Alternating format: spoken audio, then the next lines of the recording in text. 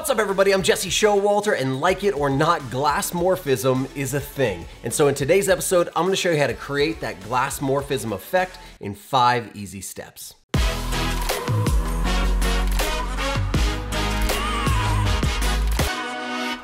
Okay, let's dive into Figma and create our Glassmorphism effect in 5 easy steps. The first step is the easiest of all of them, and that's simply to draw a shape onto your frame. I have a rectangle here, yours could be a circle, triangle, whatever you want.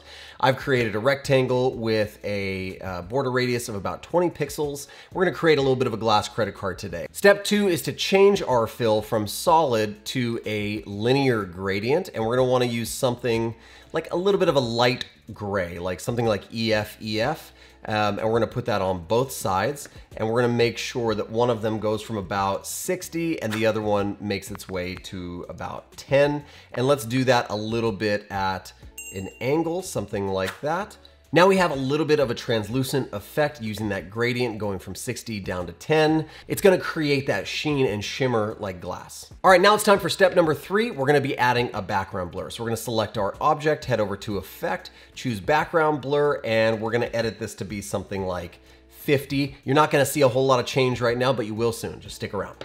Step number 4 is to add a gradiated stroke around the entire object that we have. So we're gonna select our shape, head over to Stroke, we're gonna choose the color and choose a linear gradient. We're gonna choose white and white. We're gonna do a similar style as we did our background gradient. So we're gonna do not 100, but maybe something like 60. And then our opaque side is gonna be down to 10%. And let's match that diagonal direction of our stroke and just bump it up to be something like 2 pixels. Now we get a little bit of that shiny edge of the glass.